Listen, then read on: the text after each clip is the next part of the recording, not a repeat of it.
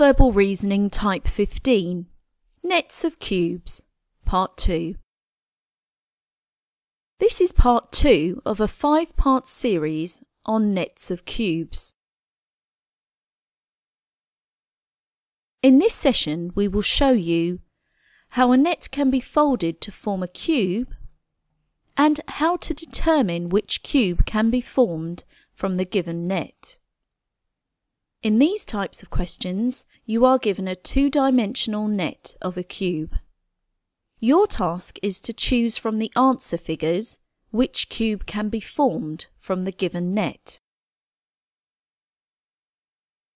What is a net? A net is a 2D representation of a 3D shape. The net can be folded to form the 3D shape that it represents.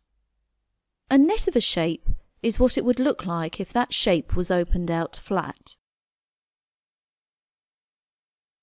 How to identify the correct cube?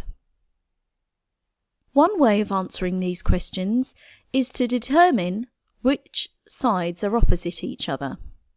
If two sides or shapes are opposite each other, they can never be next to each other. By identifying the opposite sides of a cube, you can then start to eliminate diagrams from the answer choices. Examples. Number 1. You are given a net of a cube and must find from amongst the answer choices the cube that can be formed from the net. Let's look at an animation on how this cube will be formed.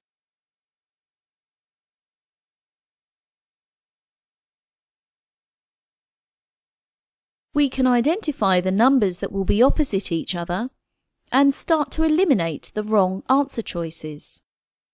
We can see that 6 is opposite 2. We can eliminate A because 6 and 2 cannot be next to each other. 5 is opposite 1. We can eliminate B and E. 4 is opposite 3. We can eliminate D. The correct answer is C. Number 2. You are given a net of a cube and must find from amongst the answer choices the cube that can be formed from the net. Let's look at an animation on how this cube will be formed.